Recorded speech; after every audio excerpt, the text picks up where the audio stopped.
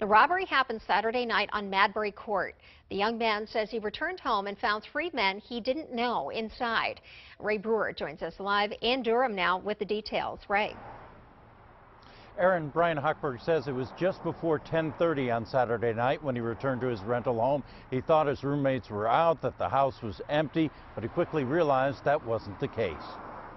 He was accosted by 3 men who were armed with handguns. They were wearing masks and dark clothing. Brian Hochberg found the 3 masked men running up the basement stairs, guns pointed at him.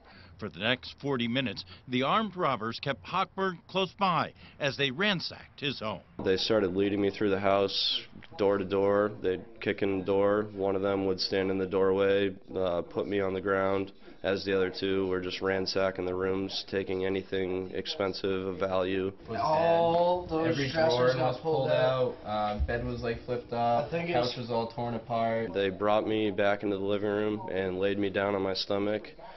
And then they eventually exited out the back door, and it was about 10 minutes until I finally realized they were gone. Hochberg wasn't hurt, but his cell phone was stolen, so he had to run to a nearby bar to call police. Everything that we had of value was taken from us, and including Xboxes, TVs, electronics were big. My laptop was stolen, another roommate's laptop was stolen.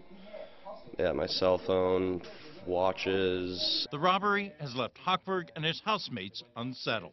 I haven't felt safe sleeping in my bed the past few nights. Durham police say they'd now like to hear from anyone who saw anything suspicious in the area of Madbury Court between 9:30 and 10:30 on Saturday night. Reporting live, Ray Brewer, WMUR News 9.